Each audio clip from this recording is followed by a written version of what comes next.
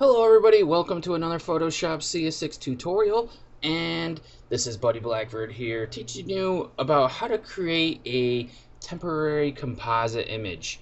Now in the previous tutorial, the one right before this, we talked about merging adjustment layers, and the way we did that was merging the adjustment layers with the image that you were actually trying to adjust. So they all merged into one and created just one picture, and you didn't really have control over the adjustment layers anymore, and that also made the adjustment layers disappear. Now what if you don't really want to do that? You want to do something different and create a new create the look, but you don't want the adjustment layers to go away or anything like that. Well, that's possible by creating a composite layer. And the best way to teach you about what a composite layer is to pretty much just show you show you how to do it, and then you'll know.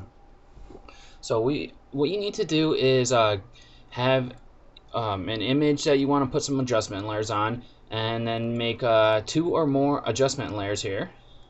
Actually, you could do just one if you wanted to. So what we're gonna do now is create a new blank layer at the top, and make sure you have that layer selected. Now on your keyboard, hold down the Alt key, or if you're using a Mac, you want to hold down the Option key, and we're gonna click and hold on the layers options here, and you have to click and hold on it because it'll just go away if you just try to click on it and just come down, because we have the Alt button held down. And I'm going to come down here to Merge Visible.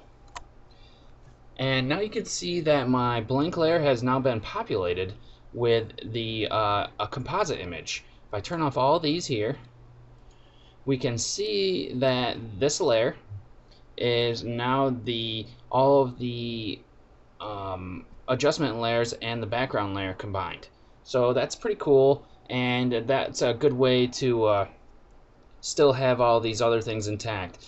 And this way is, in my opinion, better than the way I showed last time, but I like to show both our different types of things, and because everybody else has different preferences, it's not my way or the highway, and Photoshop pretty much always gives you 2 or more ways to do something for pretty much everything there is. So just remember that you can always do a bunch of different things. So might as well go over that again real quick. So I'm going to turn back on all my layers. I'm just going to delete this layer out. So what we're going to do is make sure you have your adjustment layers above, and then your other layer that you want the adjustments to be applied to on the bottom. Create a new layer. Have that layer selected, make sure it's a blank layer, hold down Alt or Option, click and hold, and come down to Merge Visible,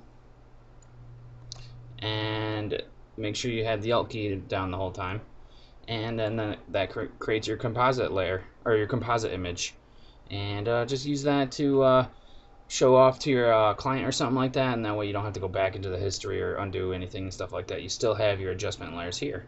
So that's my cool quick little tip that I wanted to show you guys for this tutorial, and I hope you liked it. Hopefully it comes in useful.